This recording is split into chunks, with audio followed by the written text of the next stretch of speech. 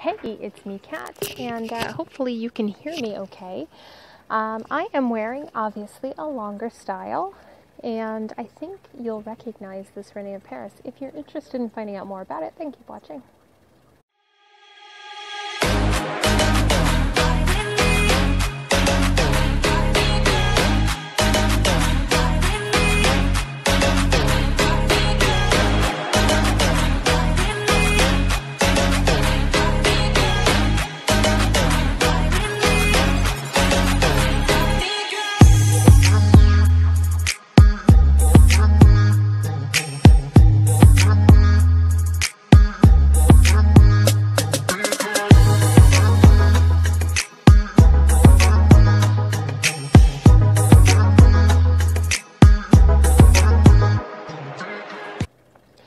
So, for those of you who have been with me for a while, you know that I used to wear one of these ear mic type things, earphone mics, earbud mics. Then I switched to a lapel mic, which I then promptly lost, so I have to purchase another one. I've just been lazy. So for now, because I don't have a lapel mic, I'm using this.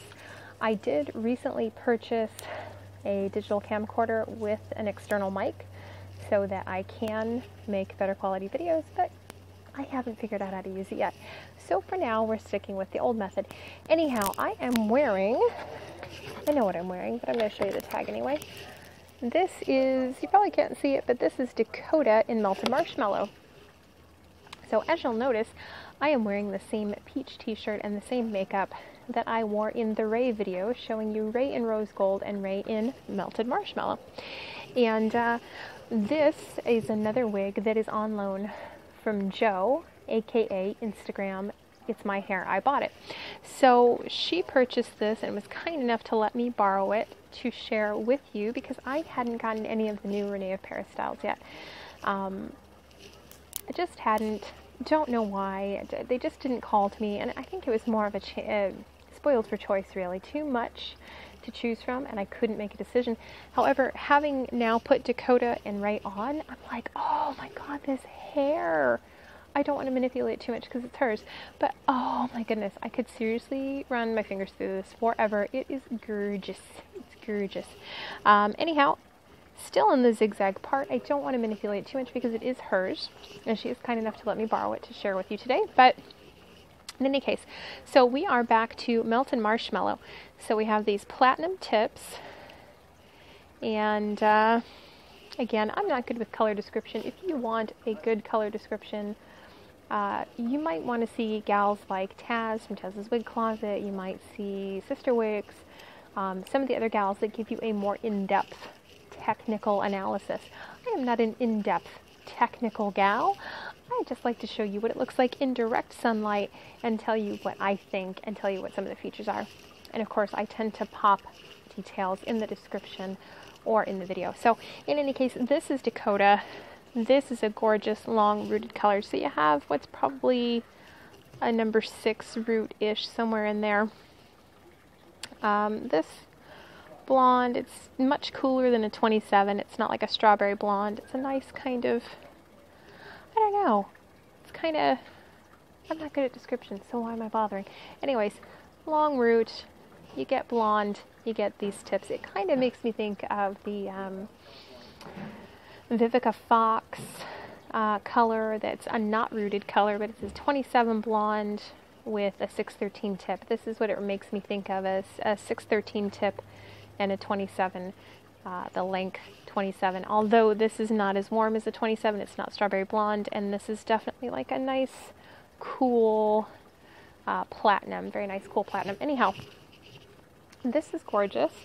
I don't know that I fancy this color on myself, although it's not looking bad, especially with a bit of fake tan on. This is really pretty though. If you like permatease, this style and Ray will probably not be for you if you really like permatease, because this, the only protrusion, sounds weird, that I feel is this mono part. So again, we have a left to right mono part, which is perfect because that's how I part my hair. I love a left to right part. So you've got a left to right mono part.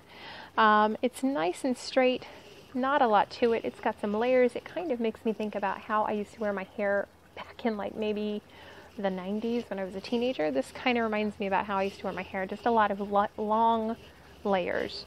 Nothing special. So again, when it comes right out of the box, it is a zigzag part. You've got the mono part here that's like, you know, probably about like that wide-ish. You have a lace front. And again, the lace fronts on the Rene of Paris lace fronts, the lace front wigs, they do tend to be a bit dense. I'm not going to say that they're not a good lace front. They're nice, though I think, I mean, they're appropriate for the style because a lot of the lace front styles, like for instance, Bennett is a lace front, unfortunately discontinued, my husband's favorite wig. But with that, it's such a very thick style, and the way that it's styled is it's styled to come over the eye a bit, and that's what this wants to do as well. Now, this isn't necessarily as dense a style as Bennett or some other styles, and certainly if you're used to the thick, permatease, dense styles of Rene of Paris, this is not that. So you've got left to right mono, you've got the lace front that's quite thick. It's not a tapered lace front. It's not like a Jean Reno lace front. And then you have just nice, flat, straight layers. It's a beautiful style. I'm really on the fence. Like, I look at it from this angle, and I feel like this coloring doesn't do anything for me. But then when it looks more blended and ashy on this side, and the way that it kind of curls under like that, I'm like, yeah, I'm feeling that. I see you. I'm feeling that. I don't even know what that means. Anyhow, I'm digging it from but maybe this is like my better side. I don't know. Anyhow, I think it's a gorgeous style. Open wefted, the rest of the cap. It is not a hand-tied cap, just the hand-tied mono and lace front. Like I say, it's a light density. It's not super thick. The hair feels like absolute butter. Again, Linda Richmond moment. It's like butter. Oh my God. Walk amongst yourselves. Rene of Paris, fantastic wigs, great new range, discuss. That's how I'm feeling. Really feels gorgeous. Just when you take it out of the box and the way it just drapes and the softness and the silkiness. I mean, it's like a Calgon bath. It's like, Calgon, take me away. It's good times. So when you get really stoked about hair, you know, what can I say? Anyhow, that's about it. I can't tell you anything else. I can't tell you, I could tell you probably below, the length, what it weighs. I can tell you though, from my experience, from the gut, looks great in sunlight. I think the color looks nice and ashy. I think it's comfortable. I think the cap feels great. I think it fits nicely, and I have a small head, as you know. I've got no complaints. I think this is really gorgeous. I personally would probably do this in rose gold because I'm really liking rose gold right now. But melted marshmallow is super pretty. So there are definitely skin tones I think might suit this color a bit better than I am right now, because for some reason, this is not, the way it's looking is not doing it for me, but this ashier, cooler side that almost looks a bit grayish. Just the way that it's looking, maybe it's the way the light's hitting it. I just like that. It looks nice. Anyhow, that's Dakota. That's Dakota in melted marshmallow. And thanks again to Jo for allowing me to borrow her Dakota and her Ray in melted marshmallow for Dakota and rose gold R for Ray. Thank you so much. If you get a chance, go find Jo on Instagram. Her Instagram is down below. Thanks so much for watching. I hope this was helpful. If so, feel free to do that. Subscribe button below. I'd love to see you again. Thanks for hanging out. And of course, questions, comments, or just gushing praise for how amazing this is looking. Feel free to leave your comments. I love to hear from you. Thanks so much and have a great day. Be good to yourself and be good to others. Bye-bye.